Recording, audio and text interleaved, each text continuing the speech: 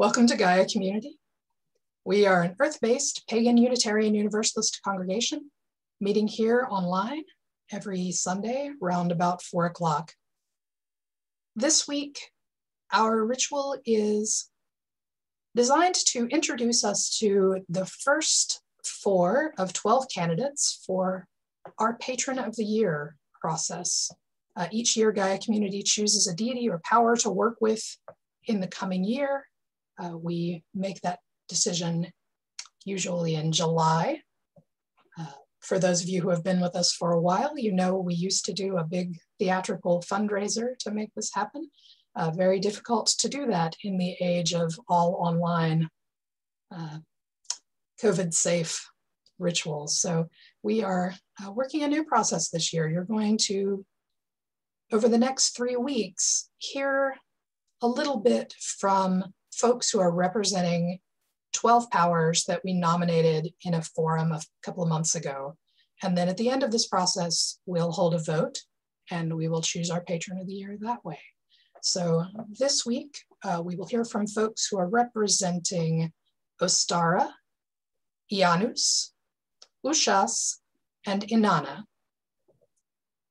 Next week, we'll hear from the next 4 candidates, and the week after that, the final 4. So today, I am your host, and the ritualists representing these deities and powers are Devin, speaking for Ostara, Matt, speaking for Janus, David, speaking for Ushas, and Jamie, speaking for Inanna. So we'll hear a little bit from each of them in turn.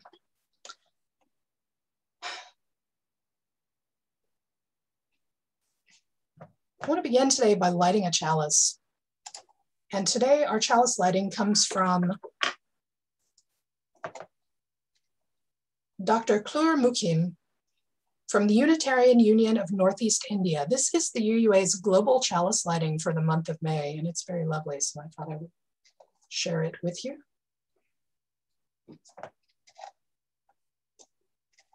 And it is: divine source of creation and all enlightenment. May this chalice be lighted in your wonderful vastness to help us stay grounded in eternal light and righteousness. We are grateful for everything within us and around us that has shaped our individual lives and our life as a spiritual community.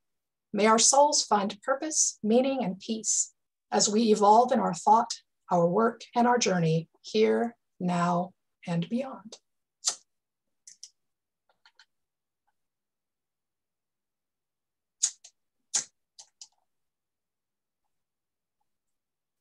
Blessed be.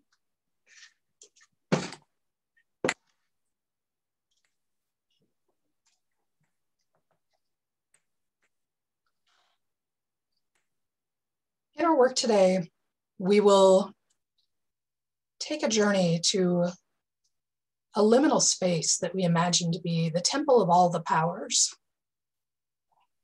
But before we do that, let's take a moment to prepare ourselves for the journey, for the work. I'm going to share my screen here and show you some questions to think about.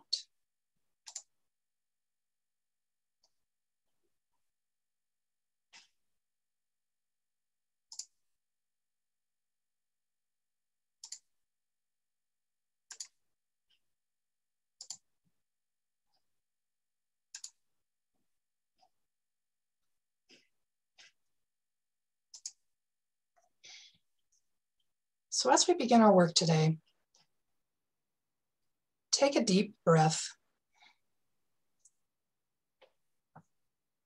Breathe in, hold on to that air, and then breathe out slowly, regularly. Take a moment to ground yourself in the here and now, to ground yourself in your own body, your own spirit, your own intentions.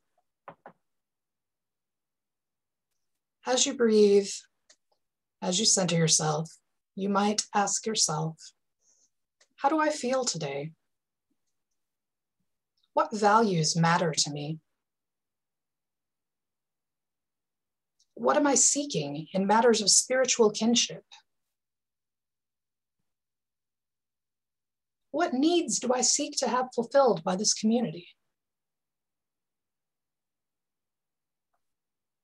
And which values and works put forward by the powers do I think will best help Gaia community become a place that will serve those needs?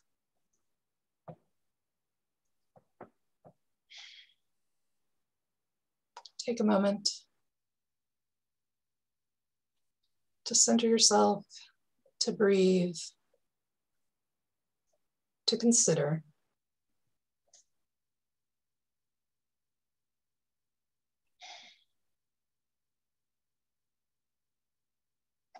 As we prepare ourselves for the work. And be grounded, centered, present with us today. Blessed be.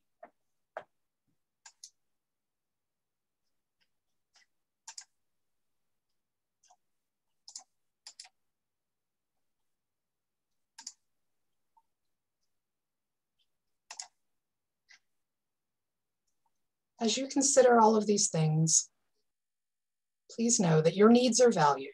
And this selection process has as its goal the meeting of the most spiritual needs of the most members. Gaia Community's patron process does not require you or anyone to adopt a personal patron relationship or any sort of relationship with any of the powers introduced or selected. We're making a choice for the group. We're making a choice for the community. As with all of our rights, you are invited to participate at the level you're comfortable with. You will have opportunities today to interact with 4 different powers who may ask very different things of you. Please feel free to participate in that as you see fit.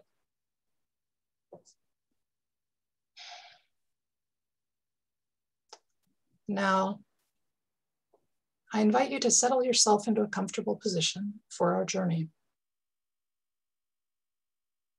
To let your eyes be open or closed, whichever lets you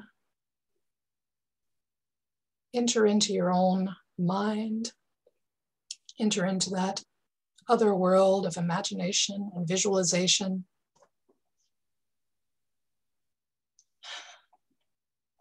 Let your journey begin wherever you are.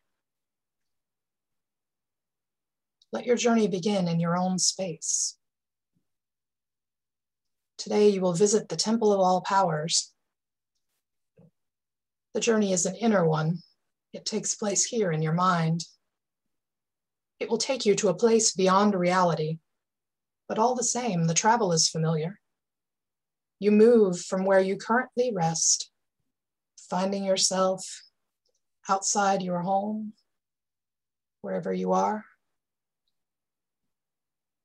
and you begin your journey the way you begin any other journey. Perhaps in a car. Perhaps you've walked to the bus stop, summoned a car or drive, ride in a friend's vehicle. However you travel, the journey is simple. As you move, you notice the world around you seems to know of your purpose today, and the journey is made easy. Anyone you encounter seems more helpful, more pleasant.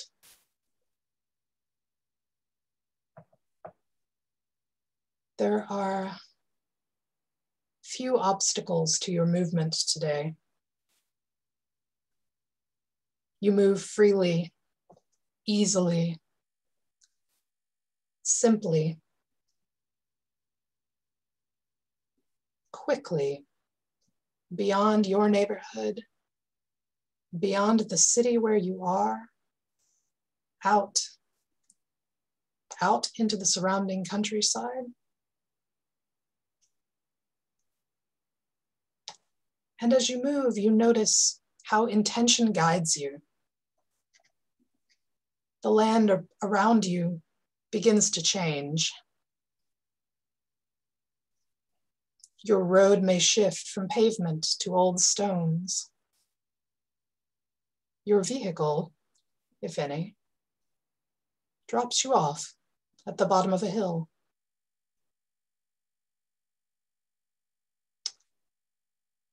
You see a clear and easy path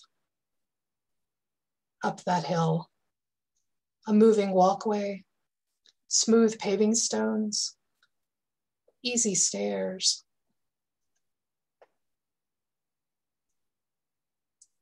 However you need to move up that hill, you are able to. The trip passes easily. And at the top of the hill is a huge round temple. As you look, you may see it shift, flicker, change. As you look at it from different angles, shift, flicker, switch from culture to culture, era to era. You approach the temple, and as you enter, you see a dizzying array of altars, temple spaces, places dedicated to deities, to powers from every time and every place. Some made of stone, some of wood, some of metal or brick, some carved from great trees, some the dark blankness of a starless night. You let your intention guide you down one hall to one corner where you will meet the attendants of 4 temples in particular. You have come to hear today from Ostara, from Janus, from Ushas, from Inanna. As you approach, the attendants, the priests, the workers of the temple make preparations to invoke the presence of their power, to prepare those who hear for sacred work. I praise Easter, goddess of the dawn. Rising mighty in the east, you bless us. I praise Easter, goddess of the fertile fields. With victory and fruitful luck, you nourish us. I praise Easter, goddess of new beginnings. With strength and resilience, you fortify us. Shine your light upon us, O holy goddess. Make your words and deeds mighty.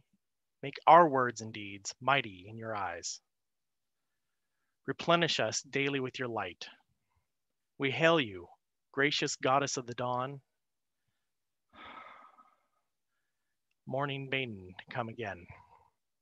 We hail you, Easter, with whom spring itself is named. Please, may our endeavors be fruitful. Hail.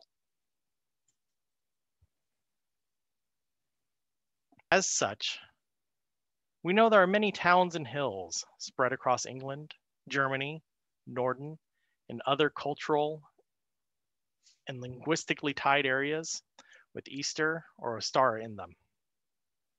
For the Anglo-Saxons, they named their days for Suna, for Mani, for Tyr, for Woden, for Thor, for the twins Freya and Frey. But they named a whole month for Easter, Our Lady of the Spring. She was so worshipped in her time that the church beyond the Rhine and north of the Channel had to use her name for their own god's death and rebirth. And friends, let me tell you about what we definitively know of her myths and stories 1,000 years later.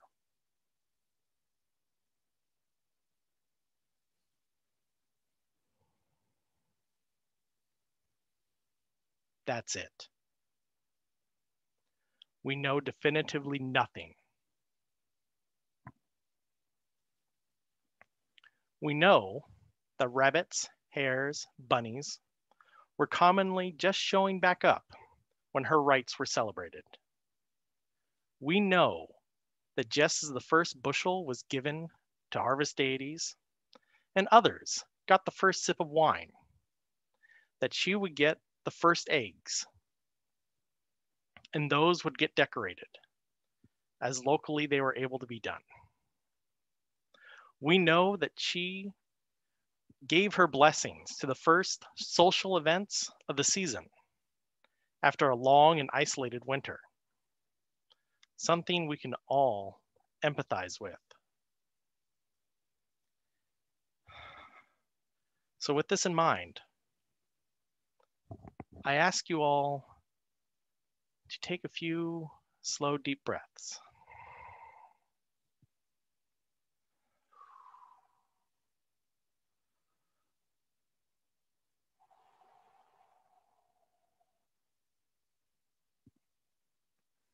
And in your mind's eye, take yourself back to some place that when you were young was comfortable, was friendly, was joyful.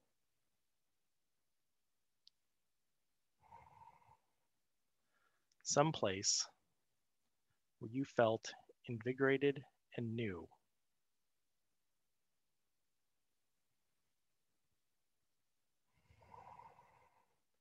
Remember those things that you saw there, that you felt there.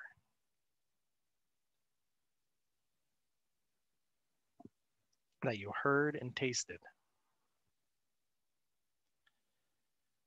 Remember in this place how you were young.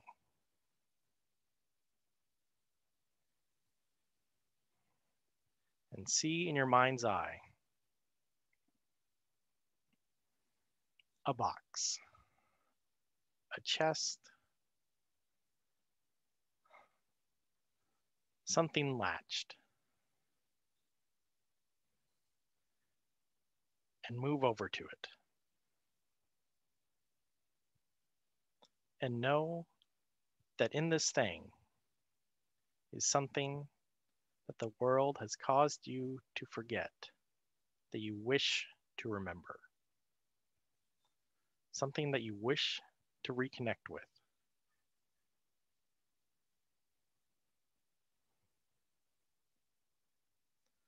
Open it and feel it in your hand. See it in your mind's eye. Feel the weight. Hear the noise that it makes.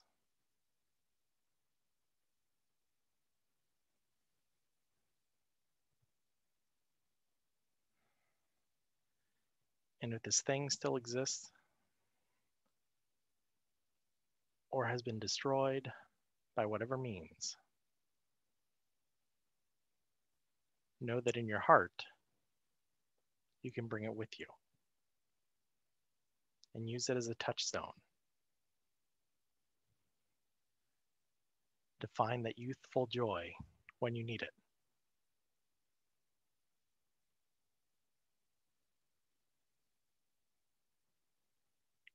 I give you a few minutes with this as you need.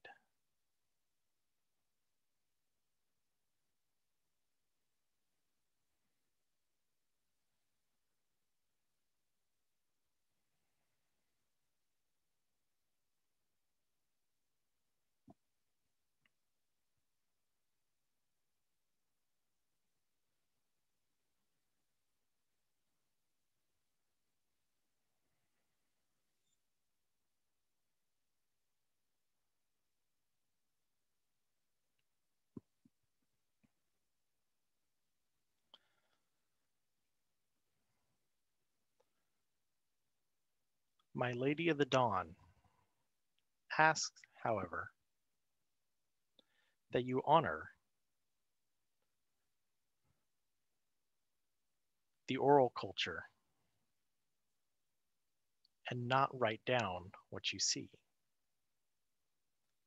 That if it is truly important, you remember it. That you encode it in some fashion into your mind's eye.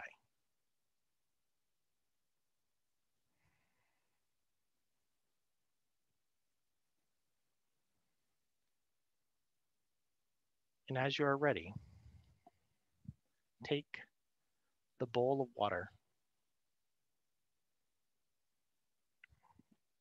and feel the dew of the dawn upon your face.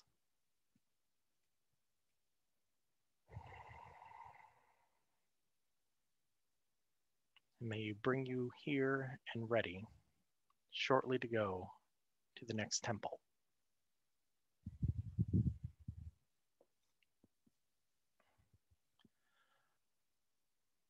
My final ask, for Ostara likes to keep it simple,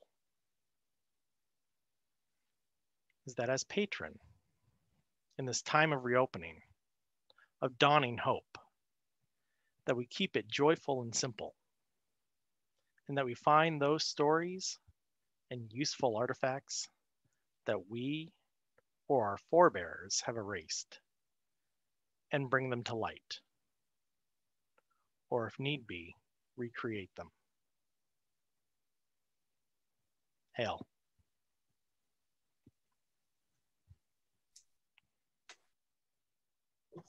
We bid farewell to the temple of Ostara and turn, move and turn again to find ourselves face to face with the temple of Janus. And welcome to the temple niche of Janus, first of the Roman gods, father of all numine, and the only god we know of, exclusive to Rome with no Greek or other non-Roman counterpart. Janus is the guardian of doors, the patron of beginnings, the overseer of transitions, and the representative of duality. With the now iconic look of faces looking in two directions, Janus had power and relationship over nearly everything expressed as a pair, forward and behind, past and future, here and there, and kind and unkind, to name only a very few. Examining a problem from multiple directions and considering what lies ahead just as thoroughly as we would what has come before is a contemplation worthy of Janus and the core of the work that I bring you today. Because the religion of Rome was built on a number of extremely specific forms, I have done a good chunk of the work of creating a sacred space in advance so that we have time to truly do this work, contemplating the nature of doorways and transitions. Before we enter the prepared altar space, take a moment to focus yourself and repeat after me in Latin, English, or both, however you feel most comfortable. Purga mentem, purify my mind.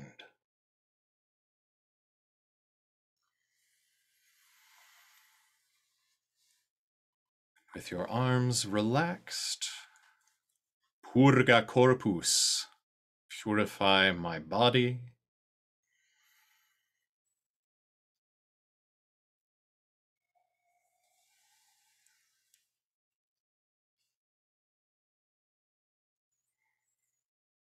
Purga animum, purify my heart. Taking a moment to bring all the aspects of yourself in focus fully, become present and affirm, ita est, it is so. If you have not already done so, though many of you have, take this moment to cover your head as we shift to our temple space.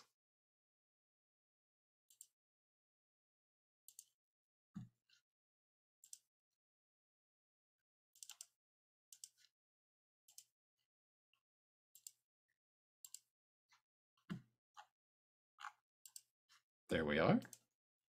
A virtual background didn't want to leave. We call now to the patron of this small rite, Janus Pater, te hoc vinum omovendo bones preces, precor utis sies volens propitius illis quiritibus te laudatis, quo ius reergo hoc sacrificium offero.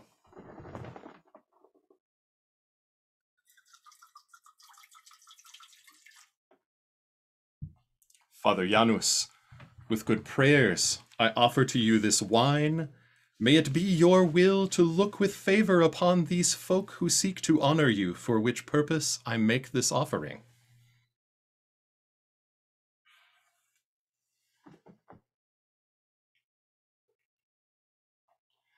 Salvete Janus. By way of introduction to our work, I want to share with you a thought drawn from the novel The 10,000 Doors of January, a novel which presupposes that the areas we tend to call thin places exist as crossing points between different realities called doors. For convenience, though, many of them don't look like what we would call a door. And while perhaps less drastic, in the Roman convention, it was considered an important part of any day to make a first sacrifice to Janus as part of one's acknowledgement of the household spirits and gods of the family, in order that you might cross safely out of the home and safely return again. What I invite you to do today as I read this to you is consider the precipice we stand on.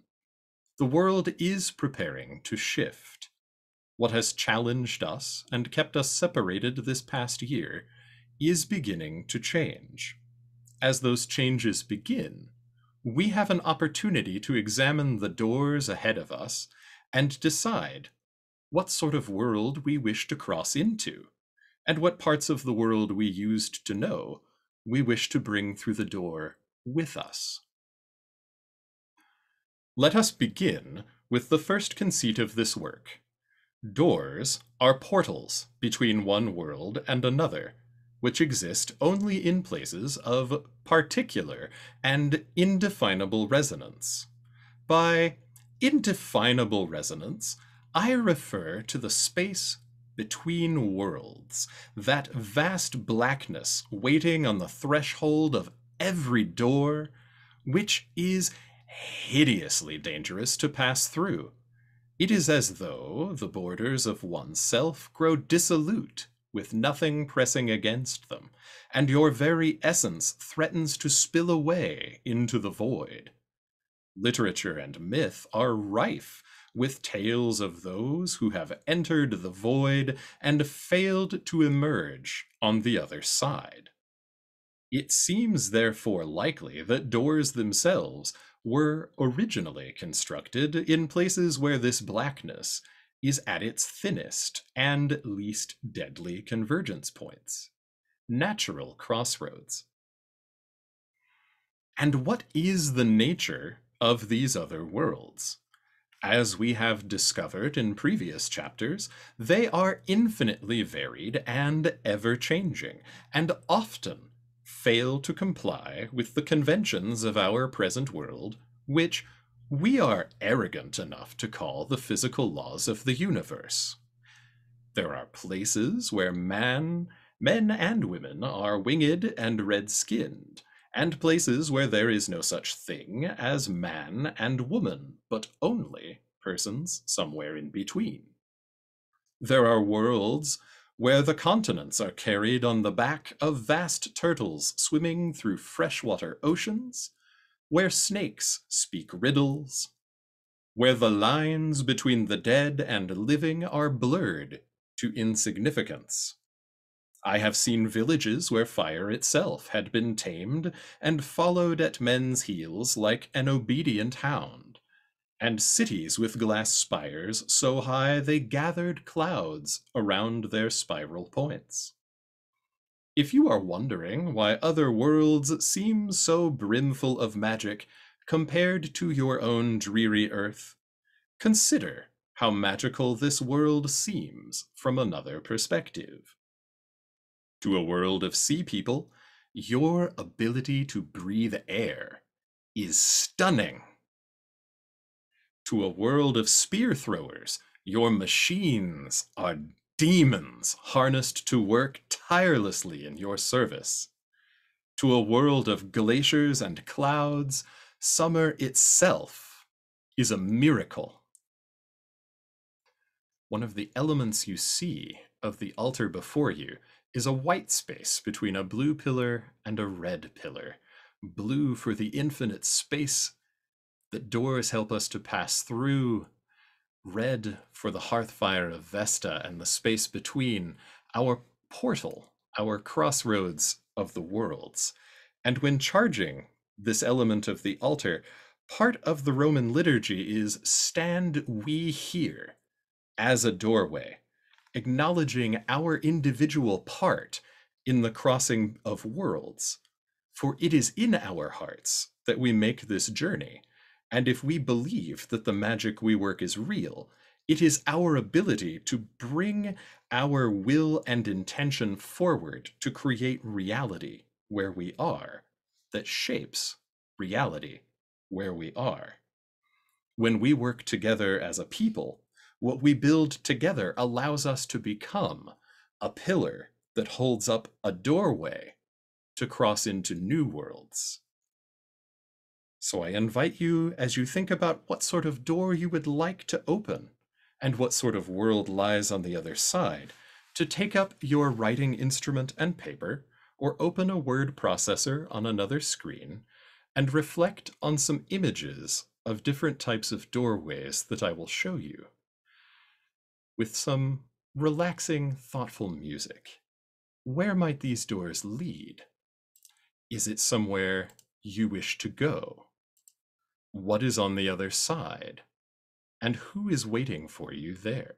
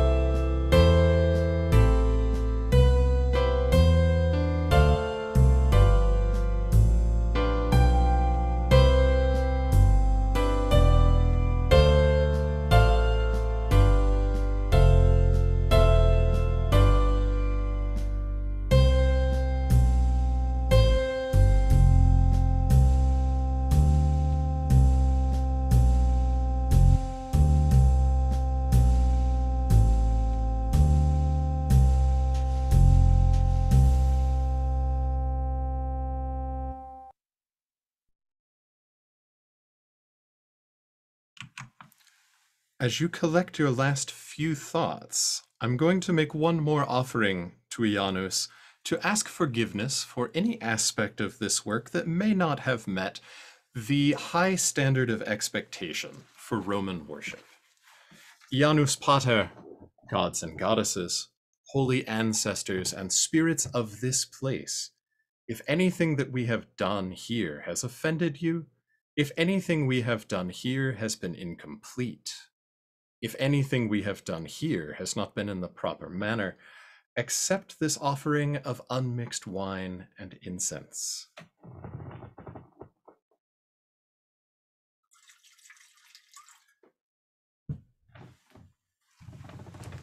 And as I finish making the offering, travelers, I bid you a safe transition to the next temple niche that you visit today.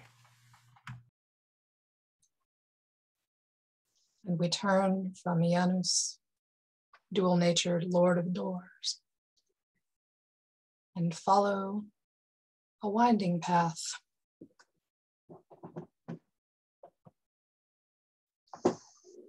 until we reach the bright altar of Ushas.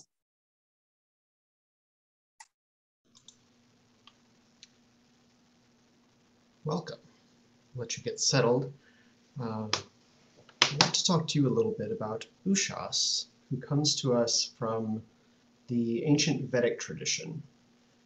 The Vedic people, or the people who wrote the Vedas, I guess we could say, we don't have a proper name for them, but they originate from the Indo-Aryan migration. So where Iran is now, people spread from there across many directions and eventually became most of what we now call the Indo-European people, who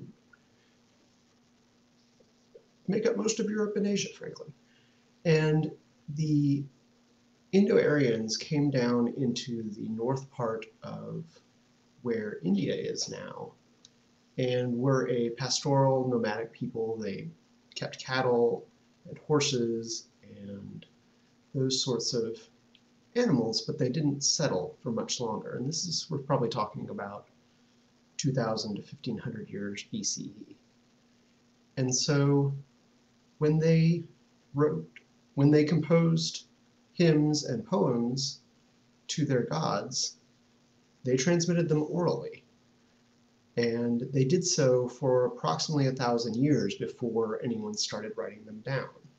What they did, though, was they had a very complicated system of memorization techniques that would allow them to transmit these from teacher to student.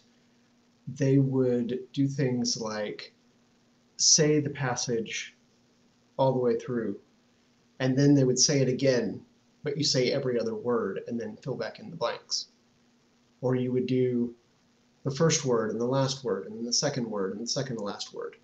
And they would learn these passages in several different ways so that there is a very small chance of corruption in the translation.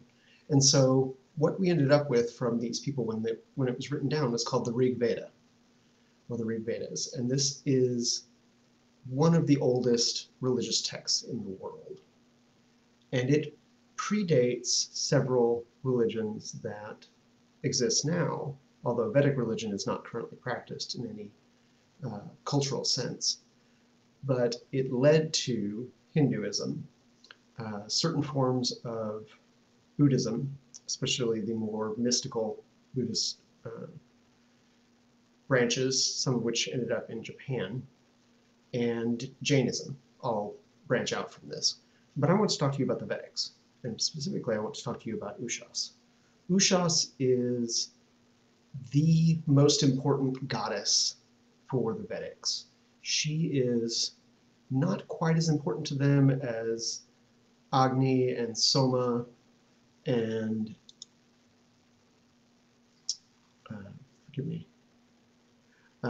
Indra, but after them she is the next most prominent deity in the Rig Veda. She had approximately 40 hymns, has, I should say, because we have those hymns. I can't read Sanskrit, so I'm not going to share them with you.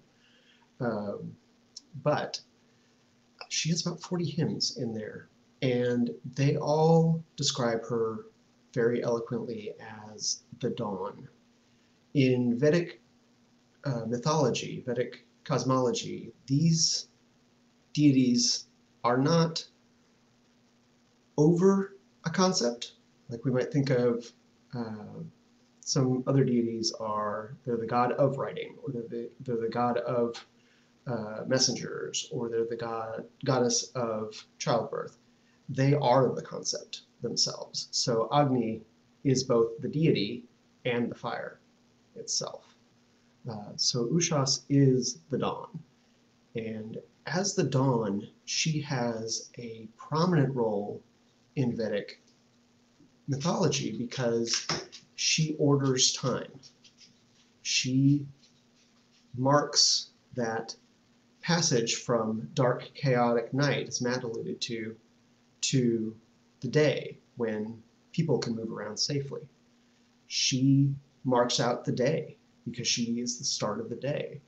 And so she was also viewed as a reminder of mortality, but also an agent of long life, one who could be asked for long life because she was the one who could measure time out. She's always described as very beautiful. Often she rides a chariot pulled by red cows, and she's bedecked in jewelry, and her robes represent all of the colors of dawn. So you can think of dawn as being this dancing woman whose robes change as she moves and steadily brighten and become more and more elaborate. She has in the way they're written down, she has a relationship with the sun, who is often Surya or Savitri, but it's a chasing relationship. It's not the sort of relationship that they consummate because she's always running ahead of him, and so she is in some ways a maid goddess, I don't want to say virgin goddess, but she is not tied to him. She is separate from him. And she is there as a beneficent force. She is out there. She radiates life. She radiates health and wealth and prosperity. And again, this idea of chasing the nightmares away. The bad dreams end when dawn comes is part of one of the hymns. The cold gets less with daylight, and she was herself described as a mother to the people, or a mother in the sense that a cow is a mother to the people. She provided for the people in that giving of herself way. And so evil spirits who live in the dark fear her. They flee when dawn comes, and dawn comes every day. So I invite you to close your eyes or think about Ushas as the bringer of prosperity in whatever sense that you are contemplating it. This means different things to different people.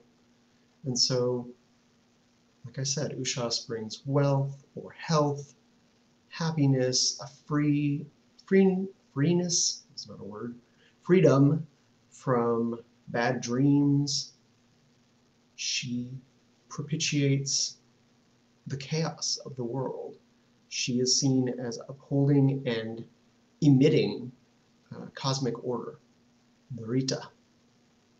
So much like when we work with Thoth in the Egyptian society, we had the concept there of the right order of things, this in Vedic religion as well. And so if you close your eyes and let the light hit your eyes from your room, your monitor, the sun, even though it is the middle of the afternoon, I want you to contemplate dawn hitting your eyelids, chasing away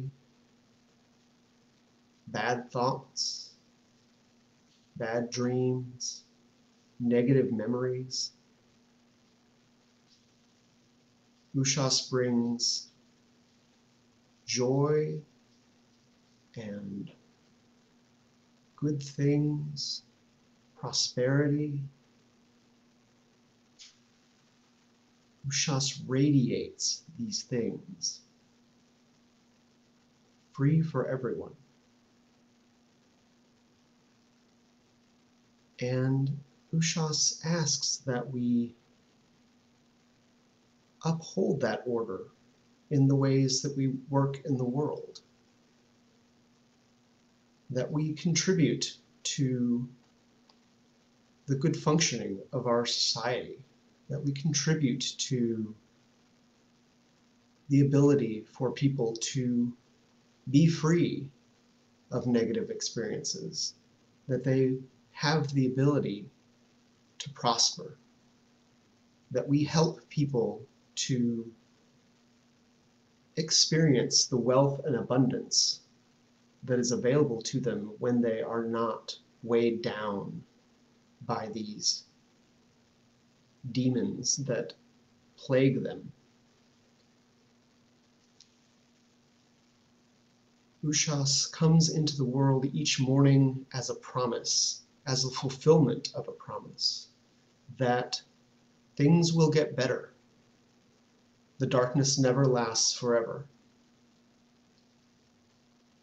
Dawn will come, a new day, a new chance, a new beginning, a chance to begin again and do what it is that you are meant to do that day.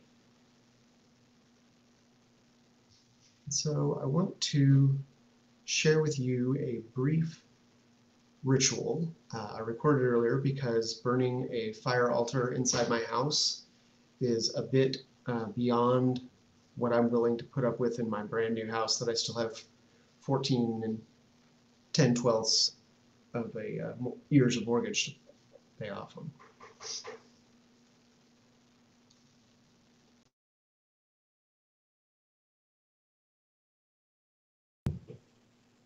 Because the Vedic people were nomadic, they had to take their altars with them. And so each time they needed to use one, they would construct it and then deconstruct it immediately afterward. Here I'm constructing a basic fire altar, which is still used in that part of the world today, in parts of Hinduism. The shape of it is square, representing order, but you'll notice that the bricks that make up the altar are arranged differently on each layer, so that while there's a pattern, there's also strength from the difference between them.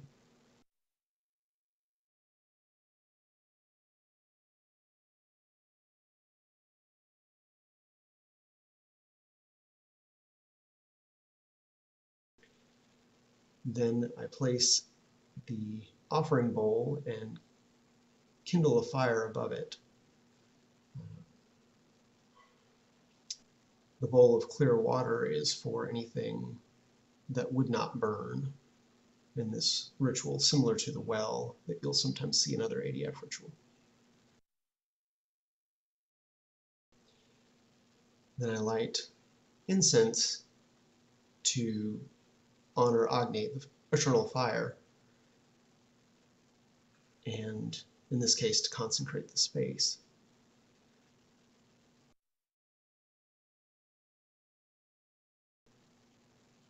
Then we kindle the fire. The blocks that are being burned have the word Ushas written on them, so that in the ash and in the transformation, the messages know where to go.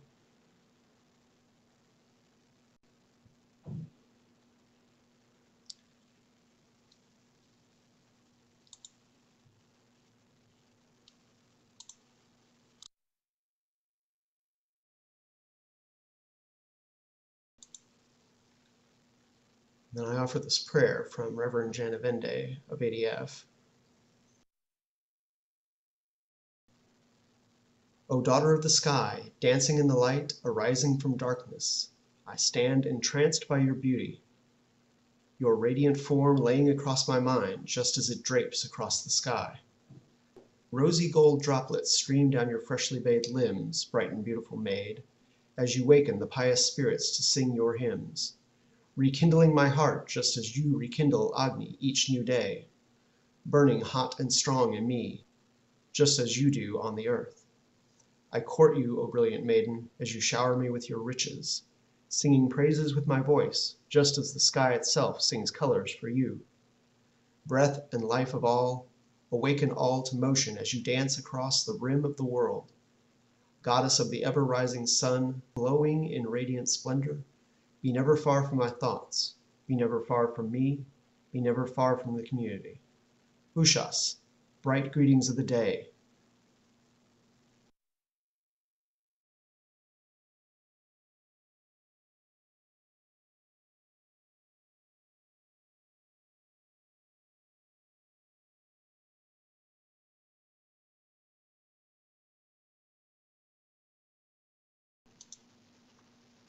So I thank you for taking time to learn about Ushas of the Vedic religion, and I invite you to consider her as a patron for the coming year.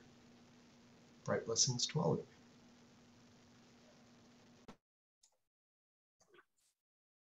you. And we turn away from the altar of the Maiden of Dawn, moving onward to the last temple we will visit today, to hear from the Temple of Inanna.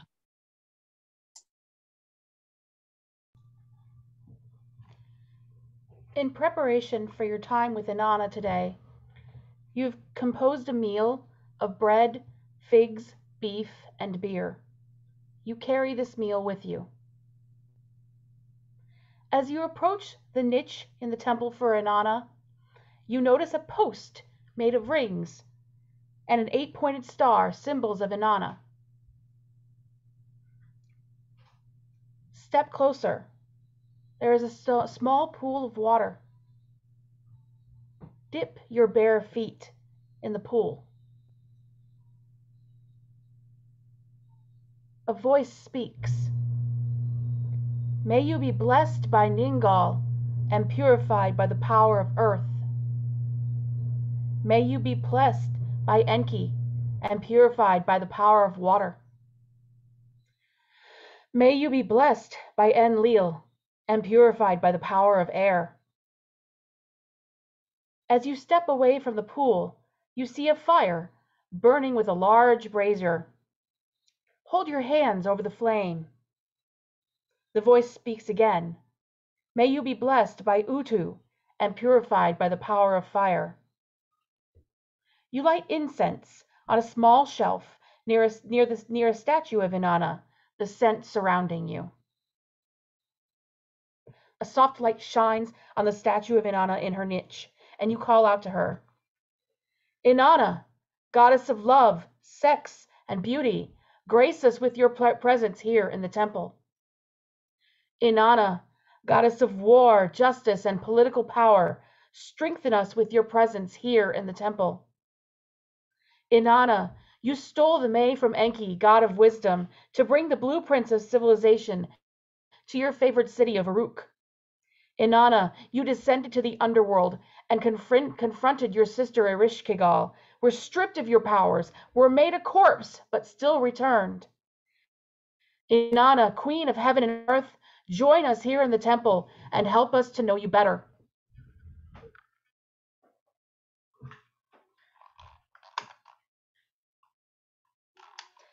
You lay your offering of a meal at the foot of the statue, saying, Inanna, accept this offering of a meal of bread, beef, figs, and beer. Please consume it and speak to us of how you could inspire our community in the coming year.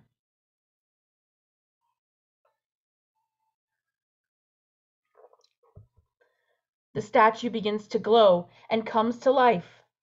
The goddess before you wears the shigura, the crown of the plain, on her head, dark locks of hair across her forehead. She wears small lapis beads around her neck, a gold ring over her wrist, and a royal robe wrapped around her body. She carries a lapis measuring rod and line in her hand. She steps forward. You seek audience with me that you may know me better. You wish to know if I would be a good patron of your community, and what I would expect of you in return. I am a powerful goddess. You know I stole the May from Enki, but I also supplanted An, the god of the sky, from his own temple. I suffer not those who insult me or do me harm. When I was assaulted in my sleep, my vengeance was swift. But I also lend my power to those who need protection. I can inspire you in cultivating a passion for life. I would encourage you to seek justice and to work for a better world for all people. I embrace those who may not fit into traditional roles and would expect you to do the same. I go to great lengths for those in my profession. I even descended to the underworld and confronted my sister Erishkigal. My powers were taken from me, and when I appeared before her, she had me killed, and my corpse hung from the wall. My faithful servant pled with the other gods until Enki agreed to send help that I might return. I urge you to explore your own powers and how it would feel to be stripped of them. In this way, you can know the kind of personal work I would expect of you should I become your patron. What are your 7 May, the 7 powers you carry with you when you are in need? Each of us has those things we consider important to whom we are. Perhaps our schooling, our diplomas and degrees. Perhaps our special talents. Perhaps our family background or ethnic heritage. Perhaps the job we hold or the relationships we have with people. Perhaps our monetary wealth or our physical beauty or strength. What gives you your power? Take a moment to write these things down in your journal, and there will be relaxing music played behind you so you can focus on the work.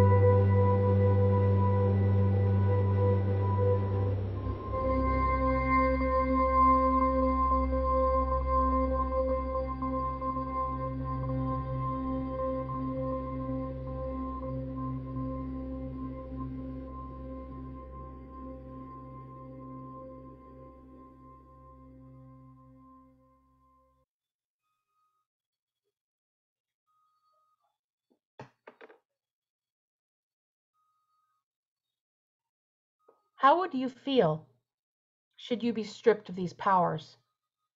Would you still be strong? Would you still be able to face challenges ahead of you? I'd like you to reflect on that. Take some time, write in your journal about that. Think about how you would feel in that situation, similar to the situation that Inanna faced.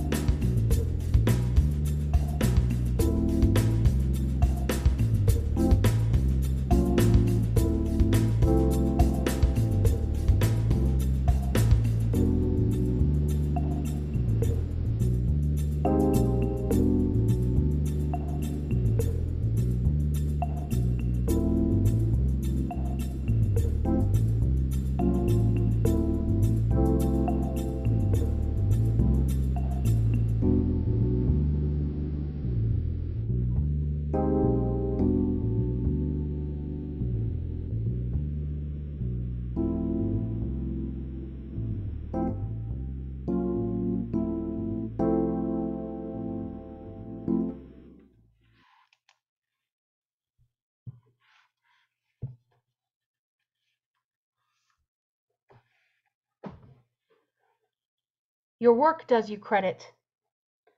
Should you choose me, we will work more with your 7 May, especially when we will also work towards social justice, especially for women, sex workers, and the LGBTQIA community. Make your decision wisely. She steps back into her niche, and once again you face a statue. You bid farewell to Inanna, thanking her for her presence, asking that she come again when requested. We give thanks to Inanna for her presence here today. Thank you for your strength and grace. We pray that you will return when we ask to spend time with you on another day. Hail and well met, Inanna.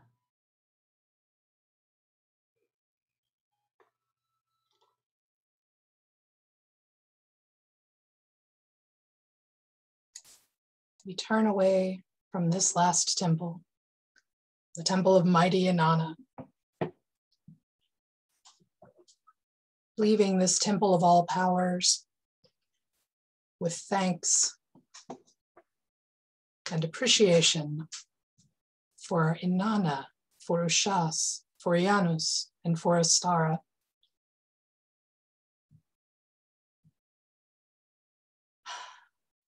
And we take just a moment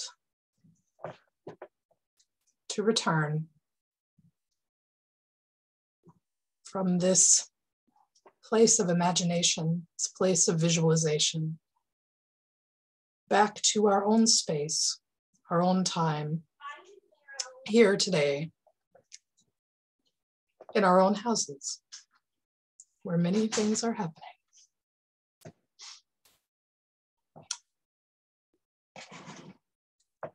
Next week, we'll return again to the Temple of All Powers, and we will hear from folks speaking on behalf of the mighty dead of Odumbla, the great primordial cow, and Hestia, the keeper of the hearth fire in Greek culture.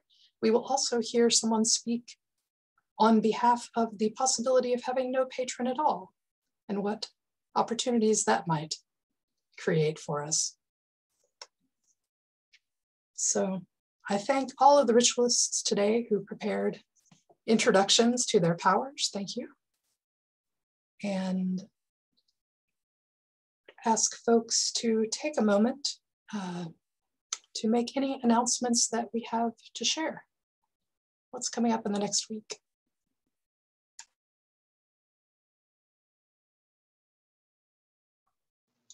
Joys and Concerns continues on Thursday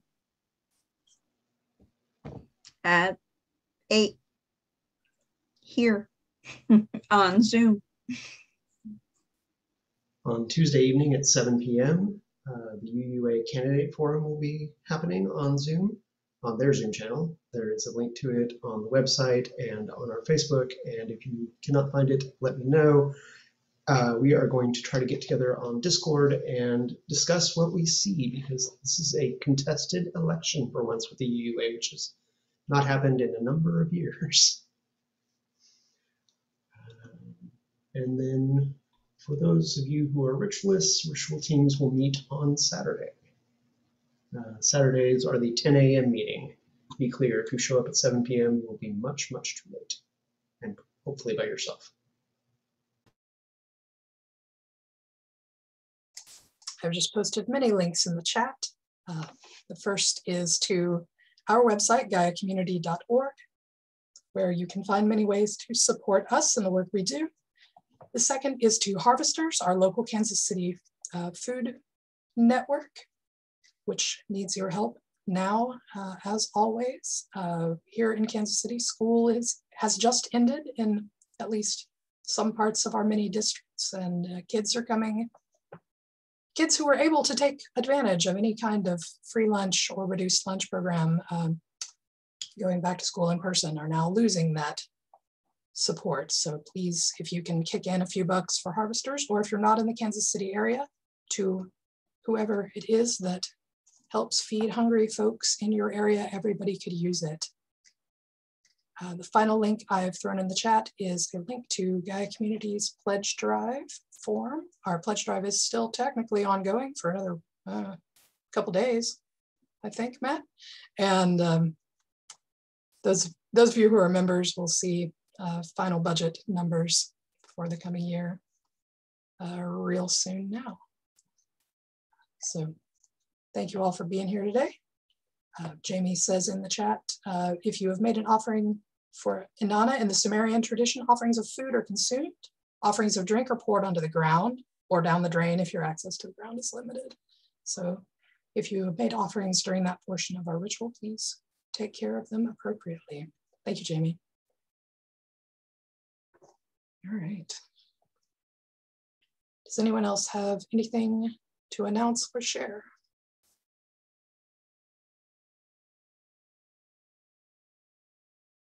All right. Hearing none, let us say our usual closing words together. And Susie reminds everyone, when you're done, don't forget to blow out your candles. So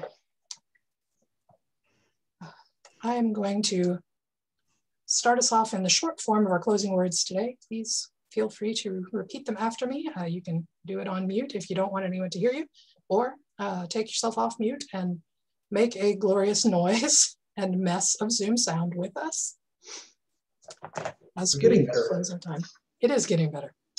After these many months. Our circle is open, but unbroken. Our circle is open, but unbroken. May the peace of the goddess go in our hearts. May the peace of the goddess go in our hearts. And the dance of the god enliven our days. And the dance of the gods enliven our days. And may we care for the earth and each other. And may we care for the earth and each other. Because our lives depend on it. Because our lives depend on it. All right, let's try to do this part together and make even more of a joyful noise. Merry meet and merry part and merry meet again. Woo! Thank you, everyone.